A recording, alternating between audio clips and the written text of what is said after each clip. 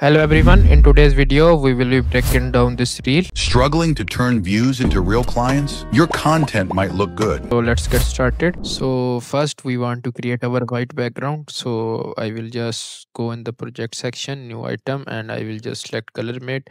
And once this is done, I will just make sure to make it to 1080 by 19 by 20. This will be the reel size and I will move this to white and okay, and I will bring it to the timeline. So this is our background. So the first animation, we will just set up the whole frame, then we can animate it and place all the text. So let's get started. First, I will just bring in this money PNG to the timeline, and if we see its position, I will just simply make sure to scale it up a bit, and I can just simply rotate it like this, and I can go to effects and I will search for flip. I will just make sure to drag in horizontal flip, or you can just choose vertical flip.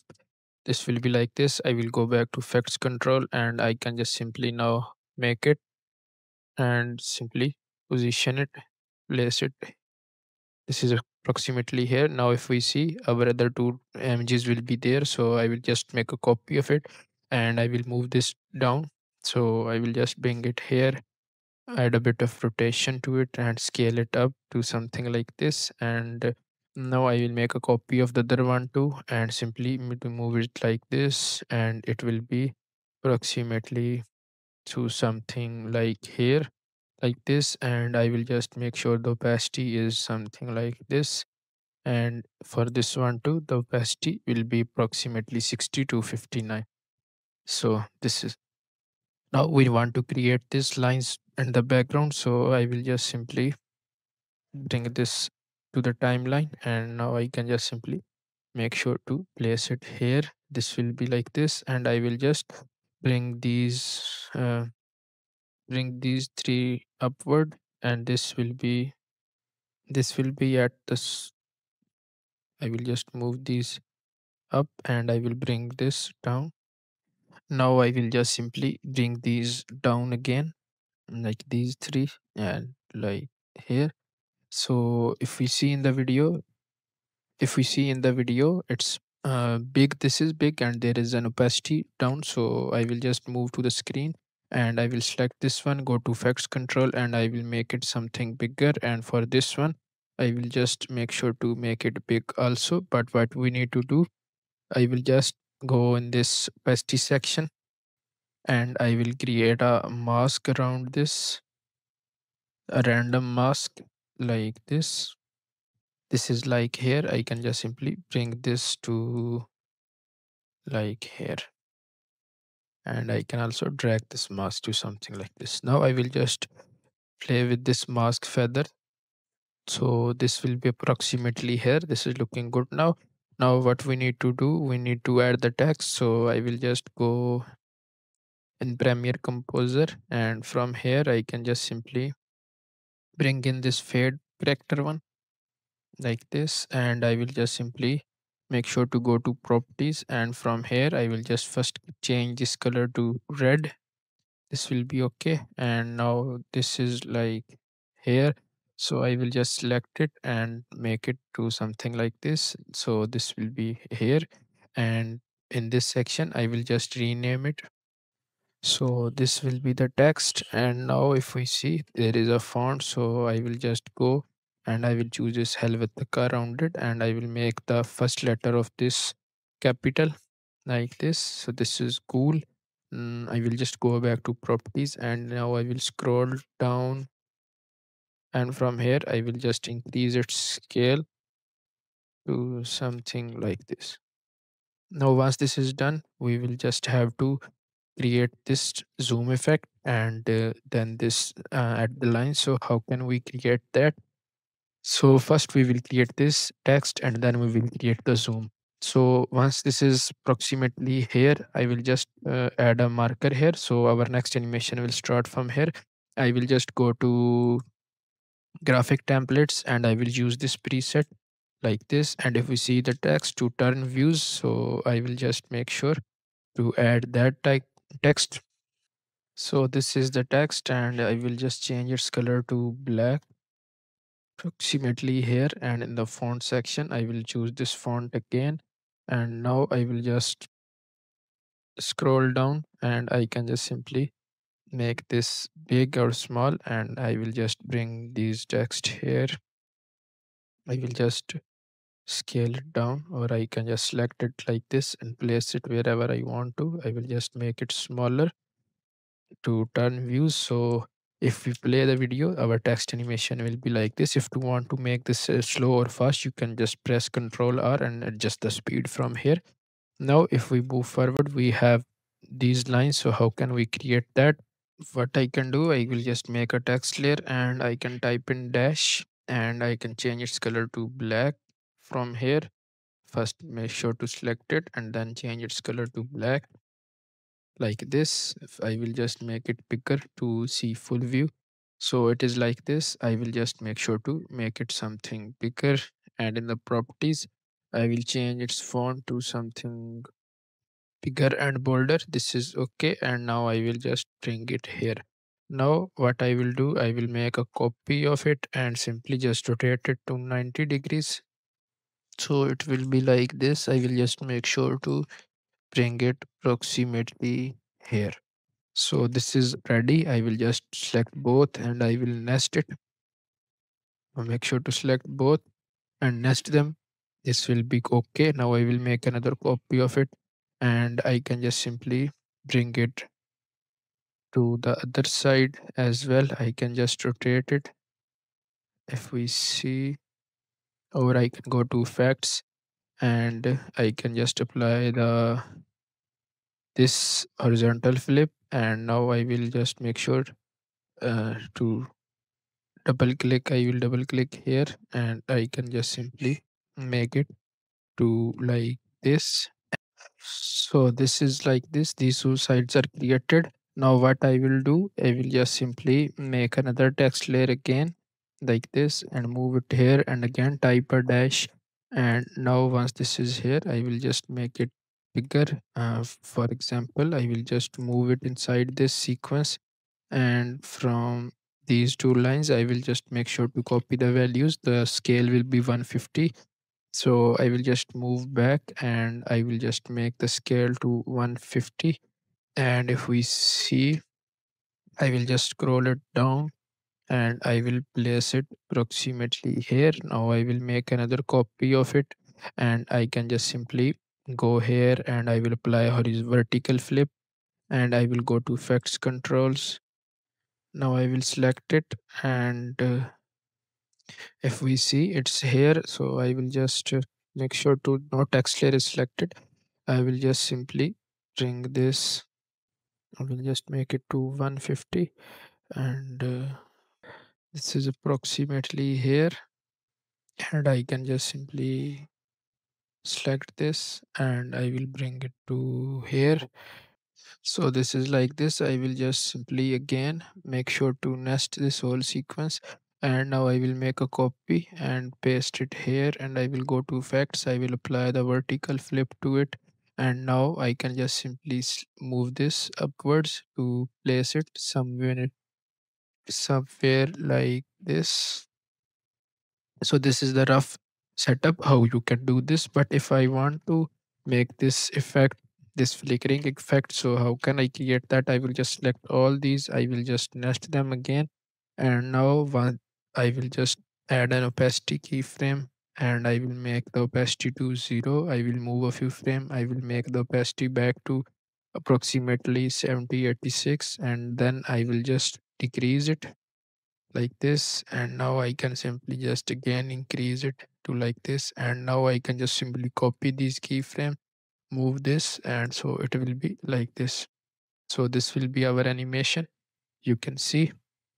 And if we want to create this zoom effect, like this zoom effect, so how can we create that? So once this is moving here, and I will just simply make sure to cut this whole sequence here except the background, and I will just simply right click on them, nest them. Okay. And I will bring this down. Now I will add a scale and position keyframe, and I will just simply move a few frames. Once this is appearing here, I can just simply make sure to zoom it like this, so it will be giving us this animation. You can move this as well, and you can ease in, and at the last frame you can also adjust the positioning as well if you want to. And now I will just simply again ease in the whole frame. This is like this. Now if we see at the start, we have this animation. So how can we do that? This is the simple one.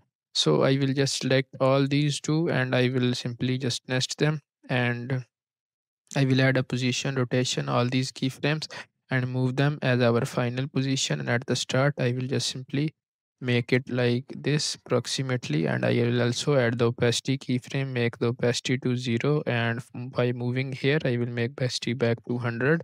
So it will be giving us this animation. I can just select all these keyframes and simply just ease in them, and it will be giving us this animation. You can just simply adjust the keyframe spacing to make this look good like this. Now if we move forward, we have this animation. So how can we create that? So this animation is ending approximately here. I will make a cut to make a difference. Now I will select this rectangle tool, hold alt to move to ellipse tool, and now I will hold shift to create a perfect circle like this. And I will just bring it to middle, and I will go to properties, fill size, and black effects control. And now I will just add a scale keyframe. Now I will just move the scale keyframe, but I will start it, make it 0, and after a few frames I will move it back so that it fills the screen. It will be like this. Now what we need to do, we need to bring these here, and if we see these are white, so I will just go and I will search for tint, and I will apply it like this. Go to effects control, and I will make the black color to white, so it will be like this. And for example, I will just simply place these at three different locations. So I will just, but if we see, we have a bit of 3D to these. So to do that, I will just go to effects and I will search for basic 3D like this, and I will apply it to this layer. And now if we see, we can just simply move this in the 3D space approximately here. And as you can see, it's like this. So this is like here, and if we see, one is here and other one is upwards. So I will make a copy of it, select it, and you can just simply paste it like this. And from the settings, you can just simply adjust this to the other side as well, like here. And one is below, so I will just make a copy and I will paste it here approximately, and I will select this again. This will be here, and now I will just go and I will search for directional blur. I will just apply it to the one layer, go to effects control and increase these. I will move it to 6 approximately, and I will copy the directional blur and I will paste it to the other two as well. So it will be giving us this look. But if we want to create this whole text animation, so I will just make sure to add text, and you can just apply. I will just move these layers forward approximately where the animation is completed, like here. Look, if you see. um, I will just move it here, and it will be like here. And now for this text animation, you can use the same text animation and use opacity one by one. And if we move forward, we have this animation, the frame shift. So if once this is ending, I will just select all these, nest them, and I will cut this layer here, and I can just go to position, move a few frames, and I can just simply move it like this. But I will just move it like upwards, and now I will just cut this and I will paste it here, graphic layer. So this is approximately to something like this. That just a shift to the next animation. I will cut this and I will just delete this graphic too. And now I will just go in the this section and I will bring in this. If you want to create this, I will just show you how you can create these. These are very easy to create. First, you will need a screenshot of your Instagram. Make sure to follow me as well. And now I will just move to Canva. You can just go to elements, and from this you can just bring a frame like this. And now then go to uploads, and in the vid for images section you can just bring this, and it will automatically fill the whole screen. Now, if you want to animate it, if we see the animation, it is like this. So I will just first make sure to add a position keyframe, and then this will be right here, and then it will move out of the frame. So I will just make sure to move this, and I will select both keyframes, and I can just simply ease in and then this tool, and I can make the graph do something like this. So it will be giving us this animation. And if we see, we have this background layer coming. So I will just bring this twisted line to the timeline and go to effects control, simply just make it bigger like this. And if we see its color, it's gray. So I will just apply the tint effect to it, this tint effect like here, and I will go to effects control and I will make it to gray like this. So this will be like this, and I will move this png upwards, this will be down. So like, now to animate this, if we use a uniform scale, it will be converting like this. So we don't need that. So for this one we will be using these opacity mask. So I will select this pen tool and I will create a random mask around this to approximately something like here, and this will be the mask. So I will just scroll down, and from this I will add a mask path, and I will make this mask feather to 0. I will move this as our final position. Now I will select the mask and I can bring the screen, and if we see, I will just bring these upwards like this, and you can just simply bring these so that this vanishes. So it will be giving us this animation. I will just select both keyframes and then simply just we cannot use in the mask, so it will be like this. Now we will need to show the comments to this. So these are the comments. I will bring it here. So these are animating approximately here. So I will just make sure to go to effects control and I will select the pen tool, and now I will zoom into the comments and I can just create a random mask layer like this, like here, approximately here, and I will delete the mask feather to be 0. Now this is like here, and now I can just simply make sure to go to effects, and I have a preset of roughen edges. I will apply this to this layer, go to effects control, and if we see, I will just make sure to edge sharpness. This isn't working. So I will just in the video these are like this, so I will just use them. Like here mask is a bit rough, so I will adjust the mask as well. This will be right, and I can just simply move this approximately like this. So this is not perfect, but it's okay, good to go.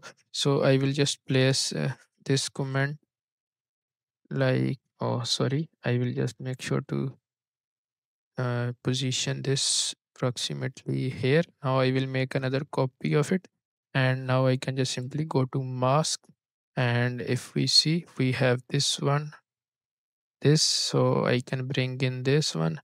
I will just move up and I can position it somewhere else, approximately here. Now I will make another copy of it, and in the mask, select it and move this finally at the end. So it will be like here, and now I can simply position it to somewhere else. For to make this more good, I will just drag this drop shadow preset to create a depth behind these like this. And if we go to effects control, you can just simply adjust these values as well. Now to animate it, we can animate it one by one. I will just make sure to nest them first. I will just animate them together, and if we see the anchor point is in the middle. So first I will select the anchor point, add the scale keyframe, make it to 0, and at the start it will be like this, and now I can just simply make it like here. It will be giving us this animation. You can just choose different things as well. And that's it for today. I hope you found this video helpful. Make sure to like and subscribe, and I will see you in the next one. Until then, take care and bye.